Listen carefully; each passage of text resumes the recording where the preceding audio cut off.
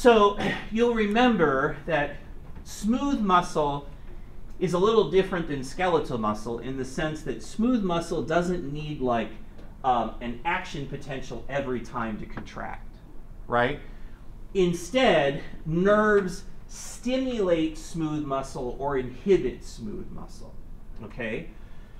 If we use our meters and we look at the electrical activity of the GI tract, what we find first is that all the time there are these slow increases and decreases of membrane potential. But they're not big enough, the amplitudes are not large enough to cause significant muscle contraction, right? We're not reaching threshold, but we have these sort of ups and downs, right? So slow waves happen 3 to 12 times per minute. Now, at the top point of these slow waves, the cells often do, in fact, reach their threshold. And then we get the spikes, right? So they have little action potentials when they hit the top of the slow waves. And it's those spikes, the spike potentials, that actually cause the smooth muscle contraction and therefore the motility, the moving of things forward. So in the gut, our resting membrane potential is about -56. Okay, so it's a little higher than nerve cells typically are. But of course, this membrane potential can be adjusted up or down by a variety of effects. Okay, so they're moved up, in other words, closer to threshold, closer to depolarization, by stretch, acetylcholine, and parasympathetics.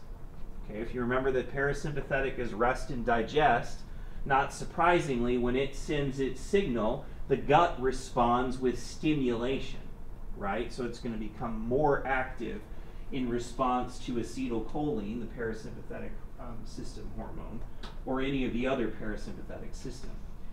Then stretch. If we have an area of gut that's being stretched out, that area needs to move faster, right? We need to spread that material out over a greater distance so it's not being held in one place.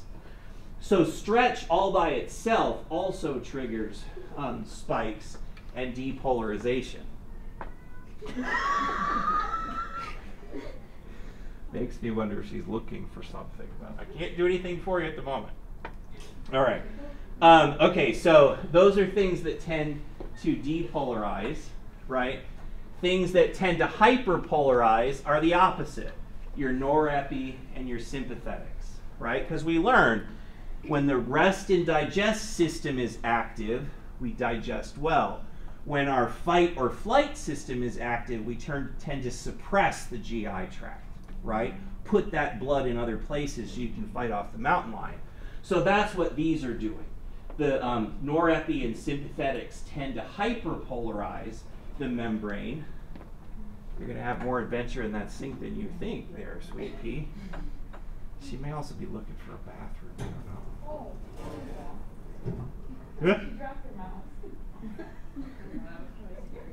I don't know. She's not supposed to be a distraction, so I apologize if you are feeling distracted.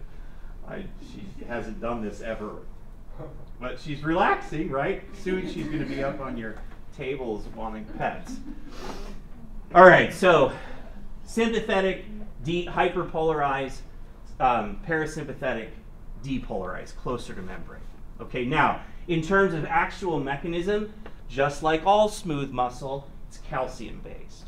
Okay, so when we get our spike potential, what that's triggering is entry of calcium ions into the smooth muscle. Those calcium ions are going to flow through the gap junctions and cause that functional syncytium to contract, to move along.